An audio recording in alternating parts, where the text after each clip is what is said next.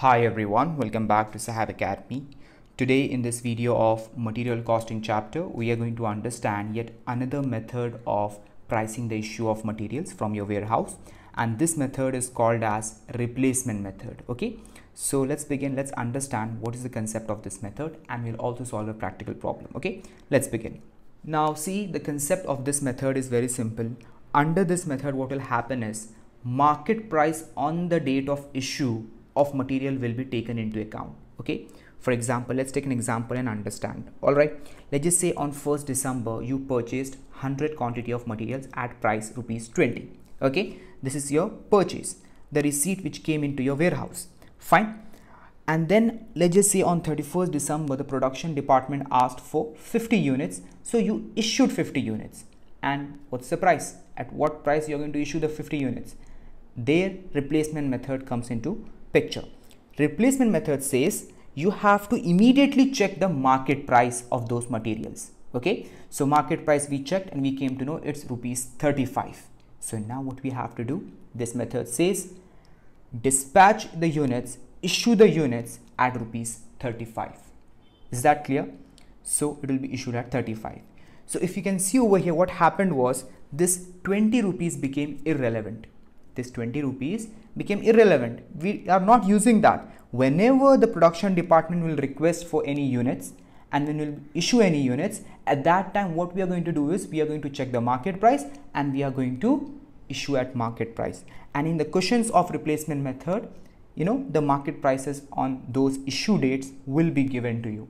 Is that clear? So this is the concept of replacement method. But now why are they saying replacement over here? Why are not they saying market price method or something like that? See, this is a market price method. Why are they saying replacement is, let me explain you. See, if you want to replace these 50 units, you have issued 50 units now. Now, if you want to replace these 50 units on 31st December, then what price you have to pay? What price you have to pay to the market to get those 50 units into your warehouse? Yeah, how much you have to pay? You have to pay 35 rupees each. Okay, so this 35 rupees is not just the market price, it's replacement price. Yeah, to get the same 50 units, same identical units, how much would you have to, pay? You'd have to pay rupees 35 each. So this is your replacement price, also known as market price over here. Is it clear?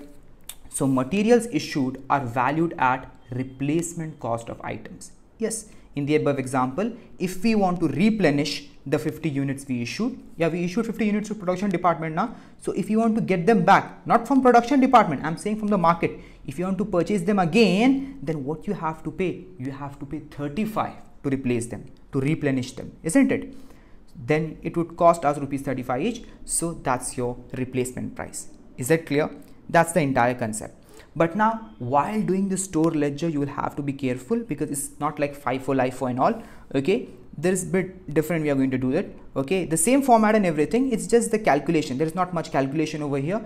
Just little bit calculation is there. See here, rate is not stated in balance column. In store ledger, you all know there is a balance column. Yeah, quantity, rate, amount. Rate column will be empty. Why is that so? Because rates are not important. At what rate you purchase your inventory, it's not important. Yeah, at what price you purchase your raw material, it's not important, because every time when you're issuing, you are choosing the market prices. Is it clear? Yeah. And then the second and third point will be clear when you will see the practical problem. Okay, see here, amount and quantities are combined in balance column. Yeah, there will not be different lots. All the lots will be combined. Is that clear? Yes. And then balance amount is calculated by deducting issue amount from previous amount of balance. This also I will show you while solving the problem. Okay, let's go to a practical question now. Now see here, we have a question of replacement price method. So let's understand how to solve this. It's really simple. Let's read the question first. Prepare store's ledger account showing pricing of material issues on replacement price basis from the following particulars. So here we have been given the transactions, and here we have the replacement prices, also known as the market prices, right? And we have to solve this. So let's begin. See, it's really simple.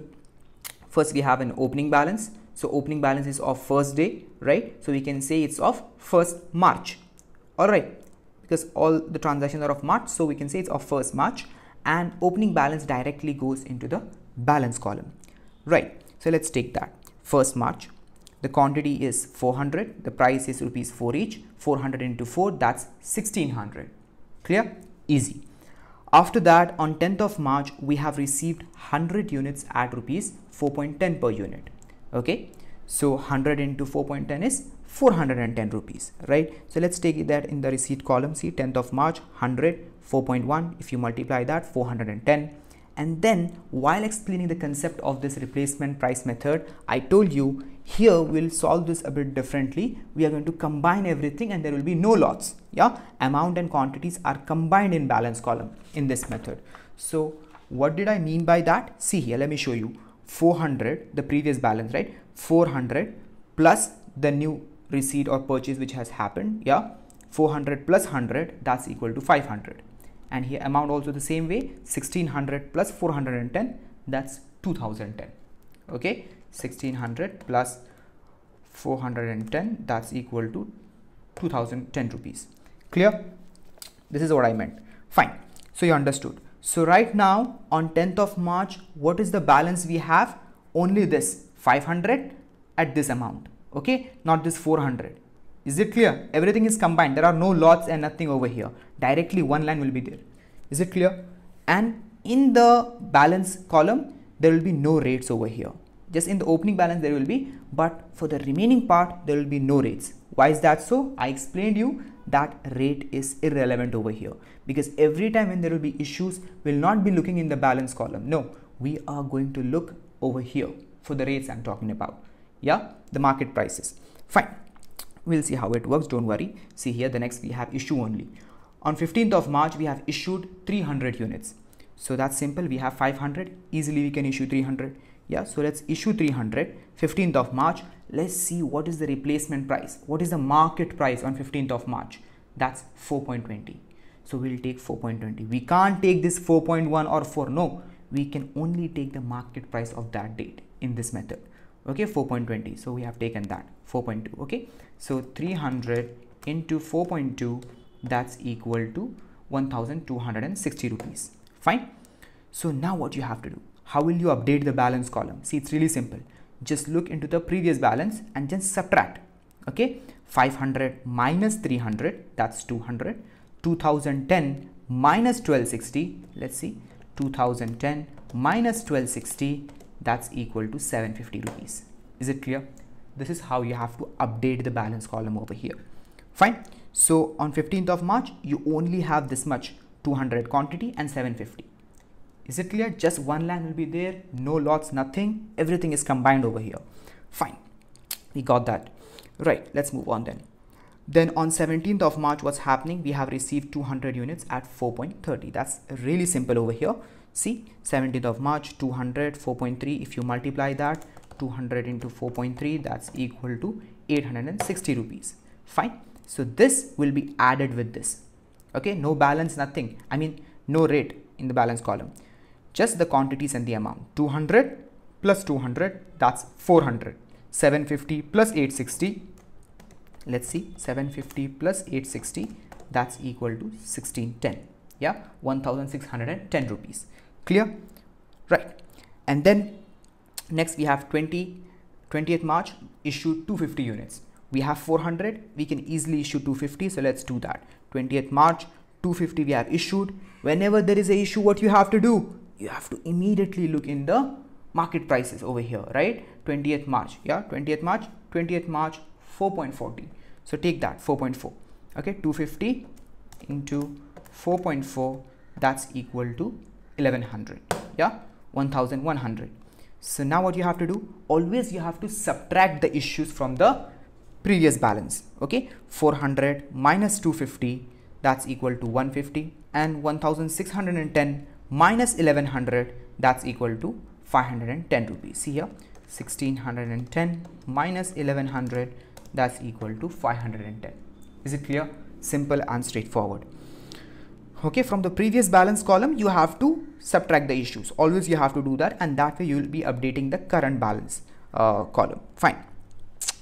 Then moving on, 25th of March, see here, received 400 units at rupees 4.5 per unit.